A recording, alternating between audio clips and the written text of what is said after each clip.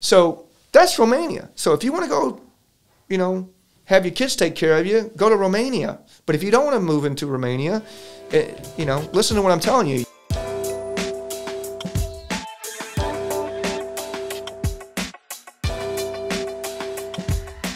Hey everybody, welcome to Building Wealth the Wheeler Way. Appreciate you guys being here. Today we got a pretty exciting topic to talk about. We're going to talk about long life, short retirement.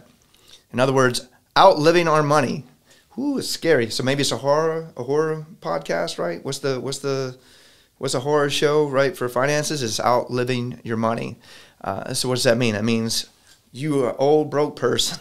And nobody wants to be that, right? So I'll say this: if your retirement goal is to achieve Medicaid, right, which means to get on Medicaid, you gotta be broke, then you can stop watching now. Congratulations. But if your goal is I don't want to be on Medicaid, then can continue to listen, and we'll jump right into it.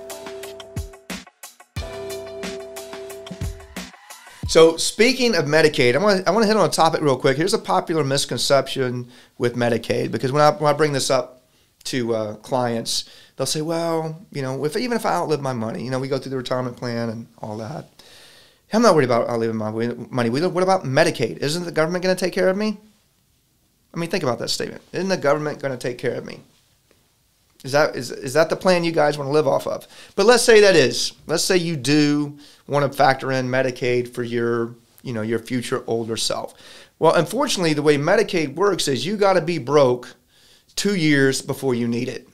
So what does that mean? That means that you can't be Richie Rich. You can't be Mr. and Mrs. Daddy Warbucks, right? Up until the day, day one of Medicaid, and you decide, I'm going to give all my money to my kids, or I'm going to give all my money to charity, or whatever it is. And you know what? I've been paying taxes all this time. The government should take care of me. I'm going to go off of Medicaid. The government says, okay, you could do that. You can give all your money away, but then we're going to go back dating it, right, to when what you should have, what you would have been like if you would have been broke a while back. What does that mean? It means they're going to keep charging. You won't be able to qualify for Medicaid until all of that money would have run out for at least 5 years, right? So you got to be broke long before, right? You got to have no money long before you actually need Medicaid. And that's the trick, because nobody knows when they're really going to need Medicaid. I mean, how many of you are sitting there now going, you know what? I want to be on Medicaid at age 88. I'm planning for that, right? And so at 83, I'm going to start giving my money away. It just doesn't work. So I would caution you guys, I always run into some guys out there who are maybe trying to game the system or really smarter than they really maybe are. I always tell people, listen, that's how they got Al Capone, taxes, right? The government, when it comes to money and giving out benefits, where do you think those benefits come from? They come from taxes. So anything that has to do with taxes in the government, they're going to win, right? There's no gaming that system. Don't believe the news that there's all these rich people getting away with stuff. And for the everyday American, for you and me, no, Medicaid is not where you want to be. So please don't use that. I just want to talk about that up front. Please don't have that as your fallback, right? You don't want to be in a cinder block, state-owned nursing home in El Paso with a roommate named Marge that smoked her whole life, coughed, and has a couple alcoholic kids coming down the road. You don't want that. That's what Medicaid is, right? Who wants that? So anyway, I want to get through that. So let's talk about a few examples of some other people that maybe ran into some trouble. I had one lady came to me, wanted to become a client, and she even worked for an insurance company, and she'd saved enough money for retirement, so she planned out, and had maybe about $200-300 grand, let's say $300 grand saved up, I think is what she had. And she had the house, she had the expenses down, but she made the mistake of planning for her retirement kind of how I said not to do in the past, as if everything is going to be roses and rainbows every year of retirement from the age 65 until you die. Well, guess what happened? It wasn't roses and rainbows. Her husband, who was relatively young, wound up having dementia. And so she had just retired. He got dementia, and she put him in a health facility to care for, because she couldn't care for him, or didn't want to, or a combination thereof. Who knows? But bottom line is she put him in a home, let's call it. But that was an expensive home. It was about $6 grand a month, right? And so between his Social Security and what she was paying, she couldn't afford it. It was something like $6,000 she was paying a month. So she starts eating out of her 401k that she had saved up to pay for her retirement. And so now she's in the red every month, $4,000 or $5,000. Think about that. You're 65 years old and you're losing money to the tune of $4,000 to $5,000 a month. And I'll do the math for you. That's $60,000 a year. $60,000 net. $60,000 a year going away that you can't, what's your choice at that point? How are you going to go earn? To make $60,000, you got to go get a job for $100,000 after taxes and everything, right? Not so easy for a 65-year-old woman to do, to just go back to work and go get another $100,000 job. So now what? So now she's faced with, well, bringing the husband back home, trying to get the daughter to help. So now we're in a whole nother dynamic, right? Not just financial stress, but mental stress behind that. The family dynamic changes now. The child, the daughter, the 40-year-old daughter now is not so happy that she's having to take care of her father and take from her life, right, to go do that. So in essence, they're becoming a burden to their children. One thing I hear from clients all the time, I don't want to be a burden to my children. And then they don't plan accordingly, though, and then they wind up doing what? Being a burden to their children.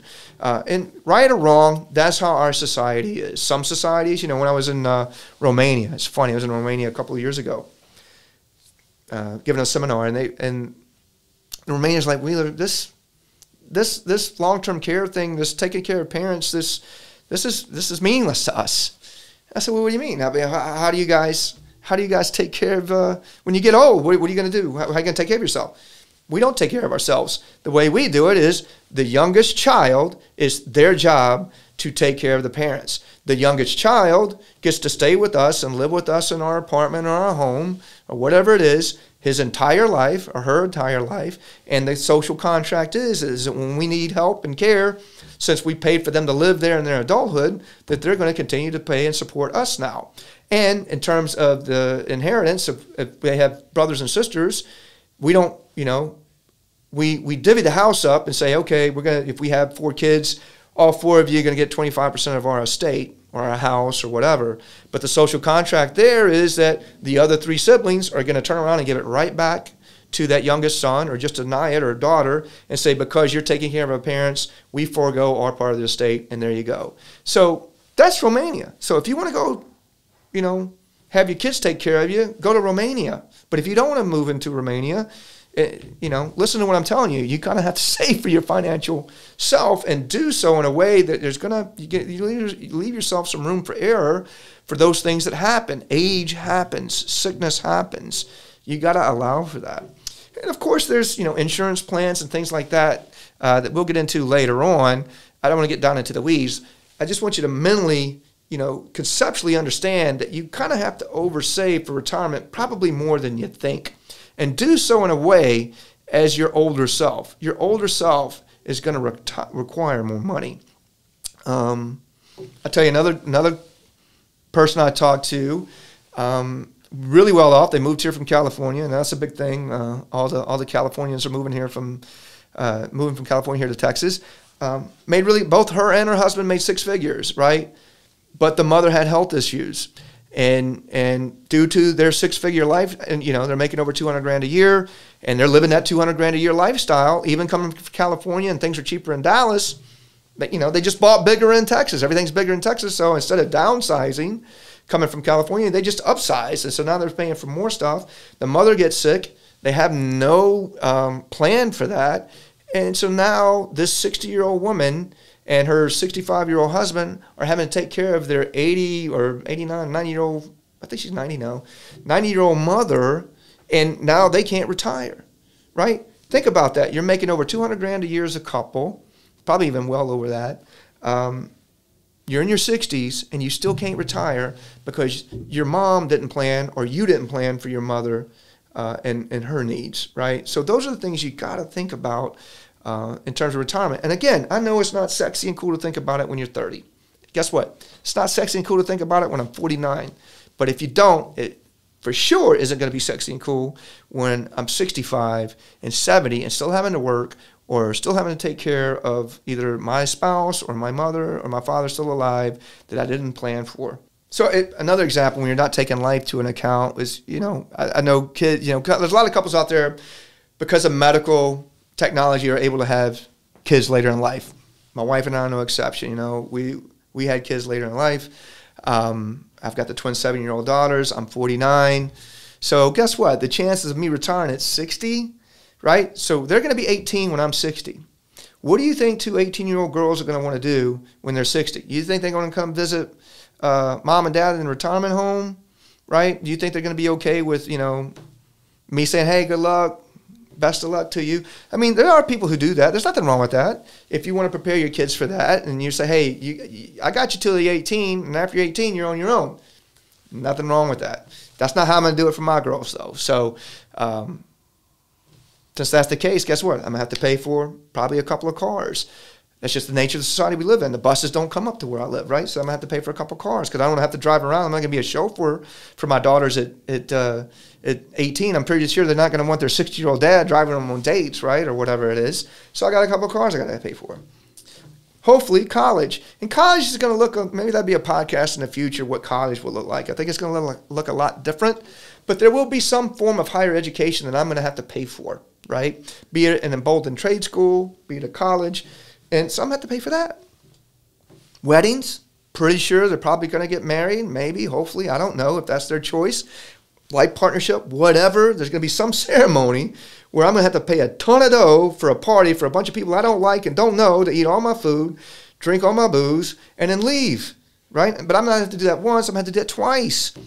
The truth is, I've already done it twice. I'm married twice. So now that's 4 weddings. I'm going to have to pay for 4 weddings. So I'm probably not, my point is, I'm not going to be able to retire at 60 because life happened and I'm going to have to stage that out. So again, you just got to consider the psychological impact of that type of thing. You got to be ready for your older self. Give your older self a chance. You know, that's all I'm saying. Give your older self a chance. Make an emergency financial aid kit for your older self. You know, those old timeshare things that they used to bury in the ground in the first grade, and then you pull it up in high school and see pictures of yourself. Do that for your financial. I'm not saying go put 12 grand in the backyard like Cousin Eddie in Vegas Vacation, right? But I'm saying do that plan and mentally make your house, your financial house, put it in order that you have accounts set aside, retirement accounts, savings accounts, whatever, and a methodology in place where you're contributing to those so your older self can have that cushion that they'll need, right? Because you're going to need it. I'll share some numbers with you. If you're a female now, they say 85% of females today will need long-term care, right? So it's kind of like smoking. Used to be when smoking in the 70s or 60s, cancer wasn't really associated with it. You know, there's some light talk about it. But now pretty much we know if you smoke, you're going to get cancer. Yeah, there's 1 or 2 out there that don't. But for the most part, if you smoke, you're going to get cancer. So right now, if you're a healthy female, you are going to need long-term care, right? And so the average stay for long-term care, and we're not just talking nursing home, we're talking people coming to your house, helping you out, that type of thing, and nursing home care, whatever. The average stay is 2.5 years. That's 2.5 years. Now, what's the average cost? The average cost could be, in today's dollars, anywhere from $2,500 a month. For the low end, hey, I got Marge, my roommate in El Paso, cinder block, you know, linoleum floors, white toast for lunch, and oatmeal. You know, very bare bones minimum, right? Just a hair above Medicaid. $2,500 a month, right? $2,500 a month for that. All the way up to $12,000 a month for the full-blown, hey, I want a massage every day. I want a 4-course gourmet meal. I want movies. I want a golf course. That, you know, so there's a big range in there. So the first thing I can figure out is, okay, where do I fit in? Where do I want to fit in?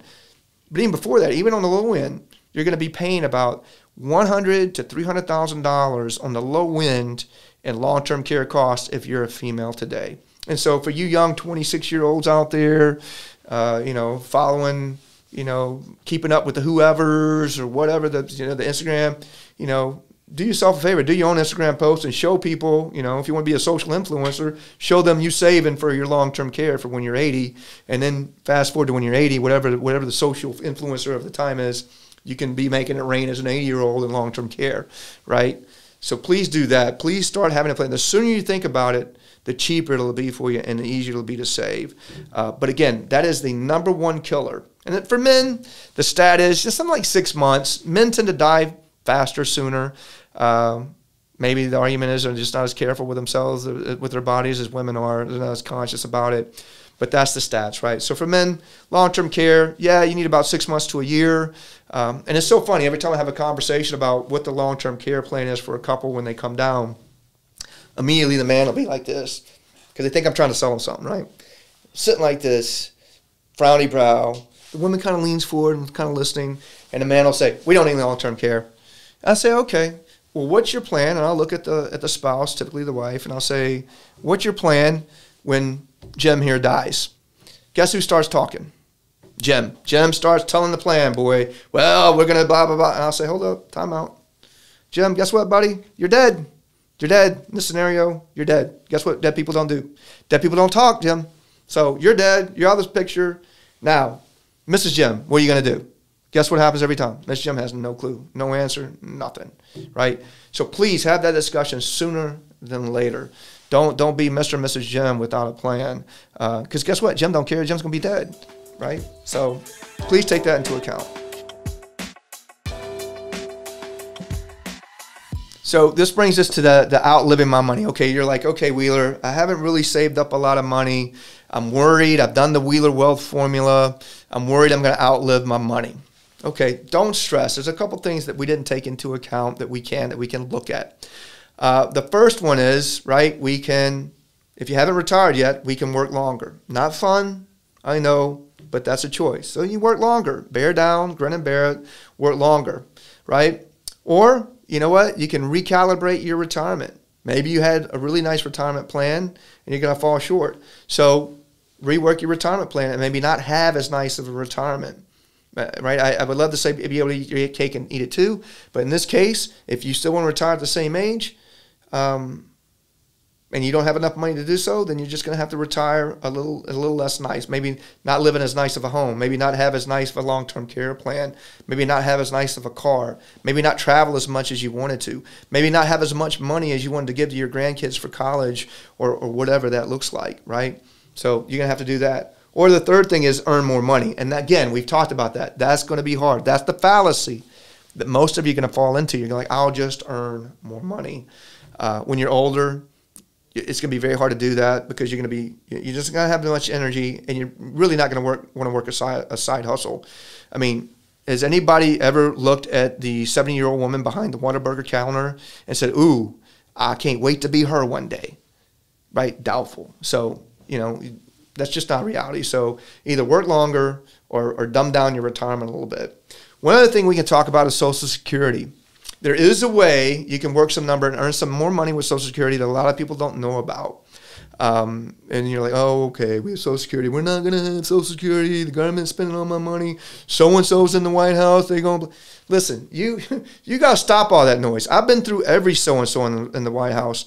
None of them are any good, right? None of them care about your retirement. So get that mentality, that victim mentality, get it away. Just forget that. Don't even associate White House politics with your retirement, okay? Forget it. Here's the thing, though. With Social Security, here in the near term, it is going to be there, right? I can get many reasons for it. I don't want to get down to the weeds, but it's going to be there. One reason is it's the baby boomers. There's a lot of baby boomers out there, and they vote. Okay, do you think they're going to vote to not have Social Security? No. Okay, so chances are it's going to be there for the short term.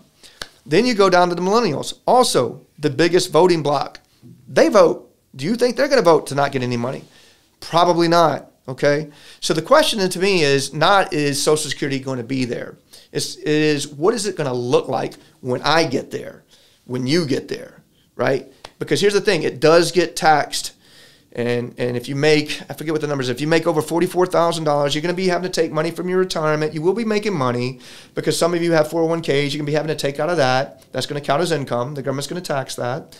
And then your Social Security is going to be counted as tax too. And long story short, about 85% of your Social Security is going to be taxed.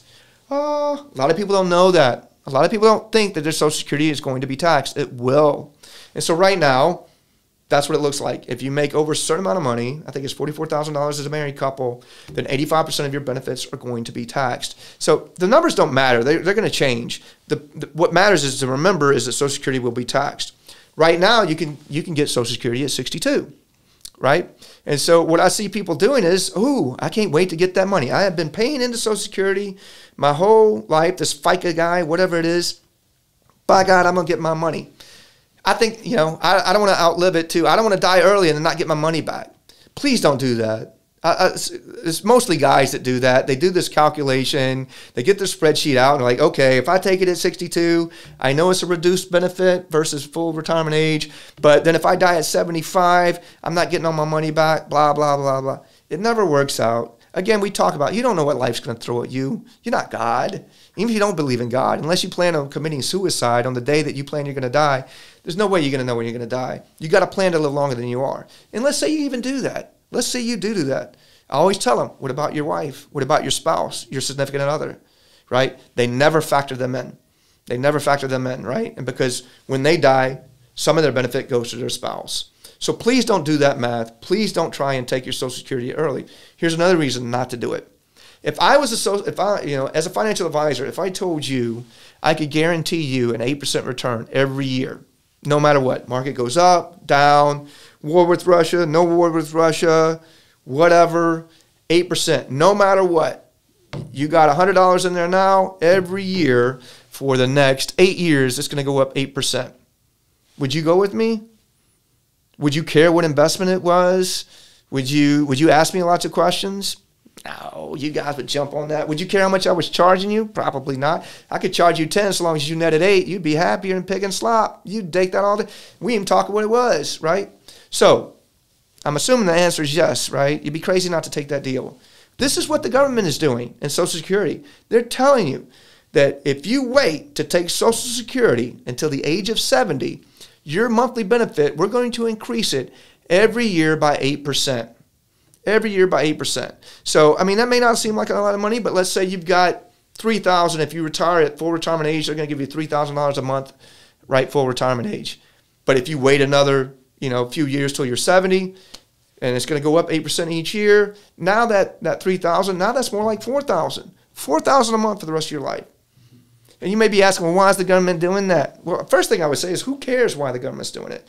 But if you want to get into it, I'll tell you why. Because there is a problem with Social Security. Yes, it is underfunded. And so they're incentivizing you to keep it in there longer. So it's in there growing. They have a bigger pool of money, and it's growing longer.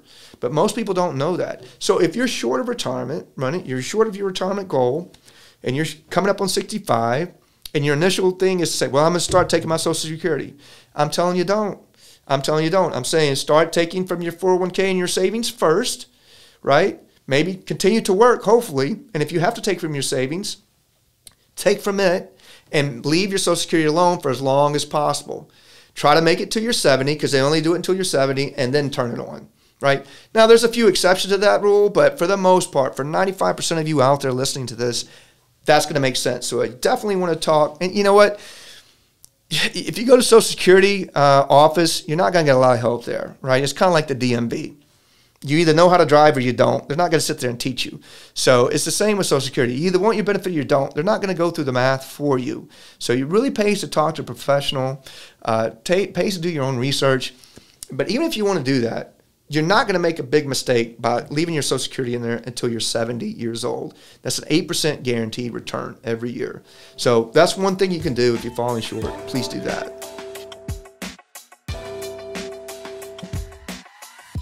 Okay, so let's get to the topic that we talk about with, okay, I'm short. I hear what you're saying about Social Security. I'm going to do that, but I'm still a little light. I still did the Wheeler Wealth formula.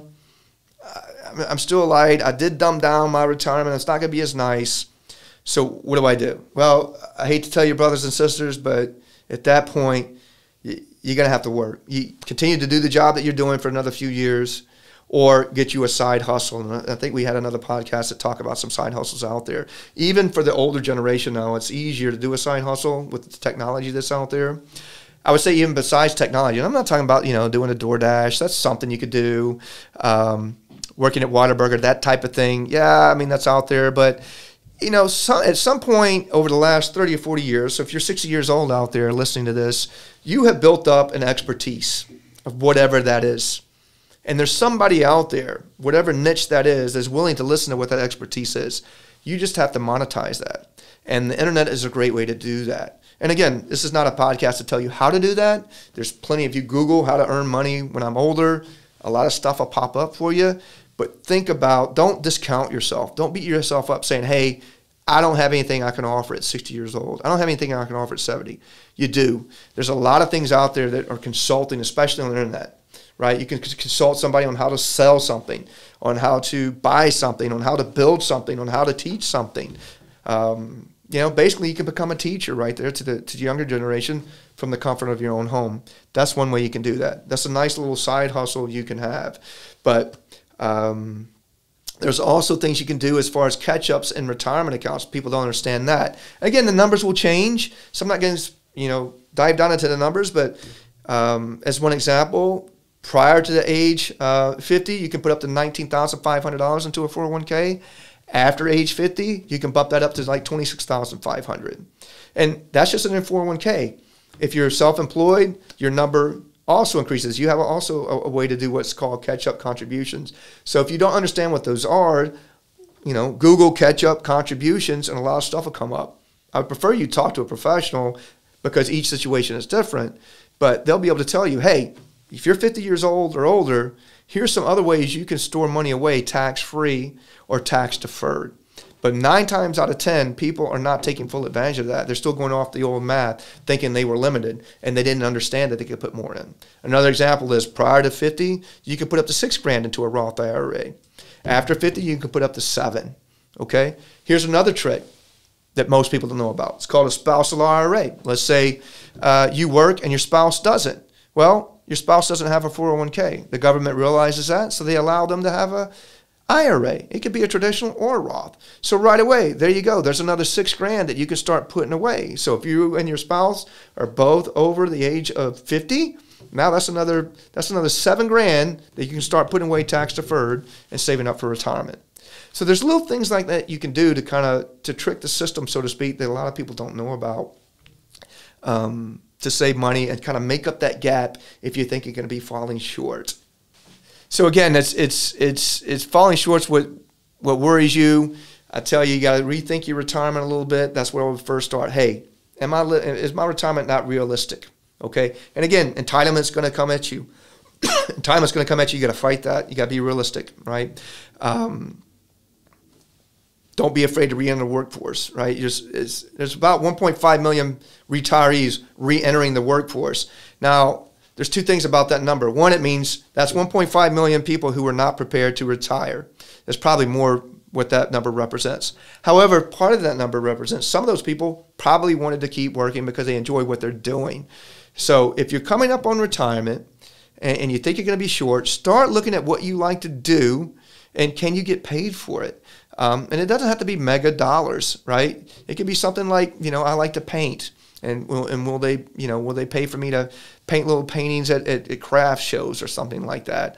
I like to garden, and there's a lot of people in Dallas who don't want to get out in 100-degree heat and garden and put flowers in flower beds and stuff like that. Maybe that's something you could do. It's not what I would want to do.